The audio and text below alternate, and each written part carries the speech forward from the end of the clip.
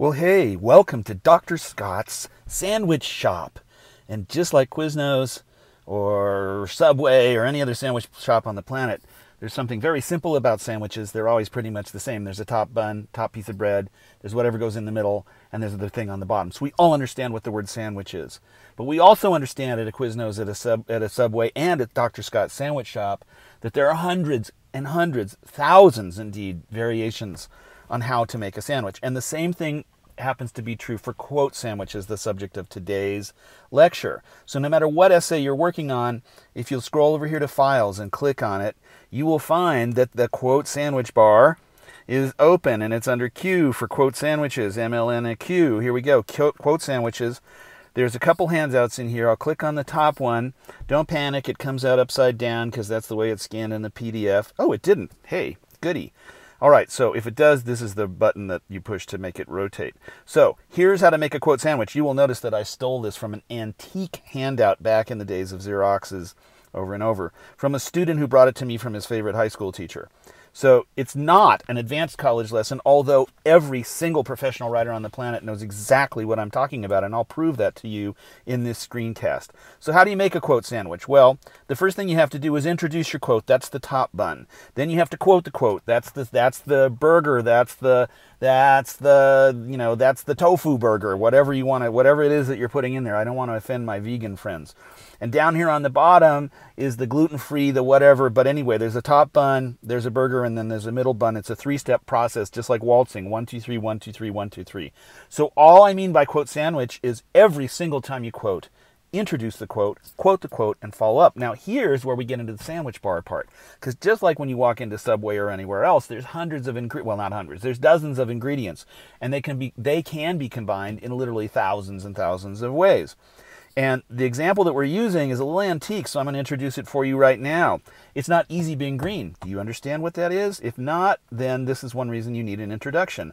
So there's a super famous, back in the old school, probably your parents watched this, Muppets generation. I'll play you just a little. I think you'll get the audio, but this is Kermit the Frog singing his famous all-time hit, It's Not Easy Being Green. It's not that easy being green. Okay, so we got it. Now you know what we're quoting. So back over here, it's not easy being green is our quote. There's a million ways to quote that, but we'll just do it as a sentence. Now, to introduce it, you've got all kinds of different templates. I say would call templates. As Kermit the Frog points out, Kermit the Frog profoundly states, etc., etc. Down here on the other end at the bottom, you've got all kinds of explanations for why you could be quoting this. What does this have to do with your thesis? What are you trying to support? It's not going to help to throw quotes in like croutons in some salad for random reasons. It just makes you look like you have no idea how to write and no idea how to support an argument. So the quoting that we're doing is in support of an argument in an academic context. So watch how fun this little handout is. As Kermit the Frog points out, I'm just going to choose random ones and put them together randomly. As Kermit the Frog points out, it's not easy being green.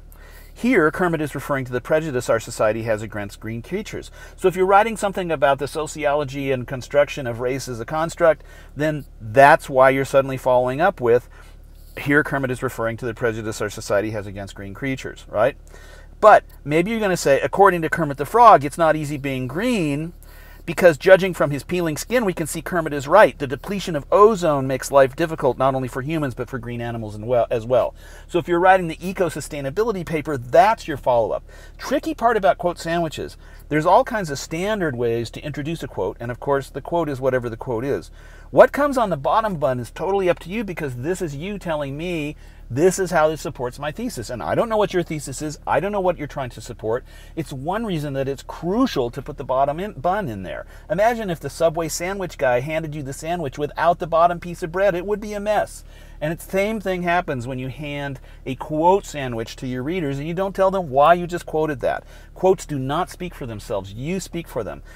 Don't also assume that people know who's speaking, especially in a research paper where you're switching up different people. Even if we know, okay, in the case of the class I'm making this for, you're writing about Tufekci. All right, we know who Tufekci is because we read her book. But other people don't know, or maybe you were quoting from Time Magazine and the New York Times and all these other sources, and now you're back to Tufekci. So it is super important every single time you quote. Introduce the quote the quote, and follow up. And you can have fun playing with this yourself.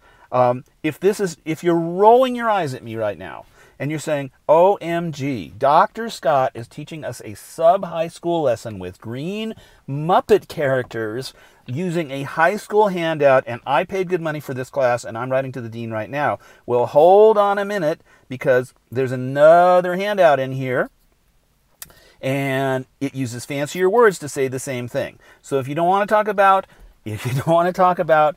quote sandwiches and Kermit the Frog, then how about we talk about using signal phrases to integrate source material? Now do you feel like you're in college?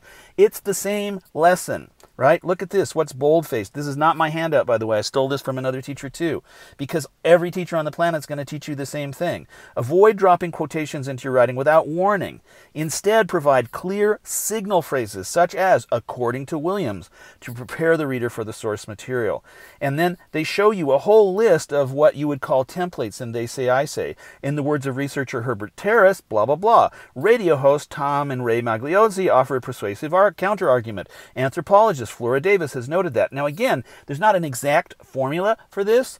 Maybe I don't need to know that Flora Davis is an anthropologist, or maybe I need to know more. Maybe I need to know that Flora Davis is an anthropologist at the University of California at Berkeley, or that radio host Tom and Ray Magliozzi are also known as the car guys and were the most popular Sunday radio show on National Public Radio for 20 years, or whatever, right? So the point here is to use these templates as the top bun in your quote sandwich, then quote the quote. Now, why isn't this filled in over here on the right side? Because we don't know what your thesis is. Okay, now, those of you that are still thinking that this is crazy and no one would ever do this, I want to show you two sources here, if my computer will let me. I want to show you, first of all, that Tefeki does this all the time. So here is Tefeki saying, for example, one working journalist described the pressure she was under this way. I first censor myself and blah, blah, blah, blah, blah, blah, blah. The quote ends here. You don't always have to quote that much. Such pressure on the media from government officials and corporate owners is common around the world. Now notice, perfect quote sandwich. Here's the top bun. Whoops. Here's the top bun. Well, I lost the top bun. There it is. Here's the top bun. One working journalist described. Now, she decided to say working journalist. She decided not to use the person's name, probably because she's writing about Turkey. And we would not necessarily recognize the name. But again, she's introducing her source and telling us under what context was this written. Then, very clearly following up with a sentence here, such pressure on the media from government officials and corporate owners is common around the world. So this is not just an example that applies to Turkey only. It's an example that applies worldwide, and of course that's what Tefeki's book is about. Now you're going to tell me, oh, by the way, I can show you this in virtually any book by virtually any professional writer. It's student writers who think they don't know how to think they don't need to do this, which means they don't know how to do this, which means like in the sandwich shop, you don't even know how to make a sandwich. And you don't know how to cook yet, and Scott is going to teach you how to cook better. Last example. Here's the student writer from one of the student papers for this particular assignment. Here she says, about the formation of the movement, Emily Witt of The New Yorker writes, and then she uses a block quote format, which is fine. I wouldn't use too many of them because it's like styrofoam. It'll fill up your paper with too much fluff. If you put something in a block quote format, it better be important. Notice also, side note, in MLA, block quotes are indicated by indentation only. There's no quotation marks, which is weird, but that's MLA. They make it weird, so I get paid to teach you. But notice, we introduce the quote, about the formation of the movement, Emily Witt of The New Yorker writes, then we quote the quote, and then we follow up immediately with a explanation. Right away, there are a few clear similarities and differences between the formation of this protest and the one that Tefeki discussed in her book. So we're making the connection between the quote and the book, which is what the paper is all about. Hello? And so here, that's a perfect quote sandwich for you to look at. And if I scroll down to the next page, you'll see that this isn't just something that this student does once. They do it every single time they quote. Here she says, in the next paragraph, according to CNN, they attracted the attention of celebrities like Dwayne "The Rock" Johnson, Michelle and Barack Obama, Miley Cyrus, Amal and George Clooney, among others. And notice that even though she's also using an MLA and text citation correctly, I might add, she does not then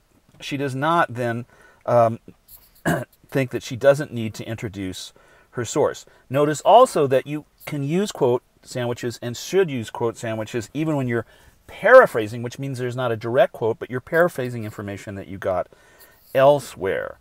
And then following up, these same sources also cast suspicion on the online protest itself.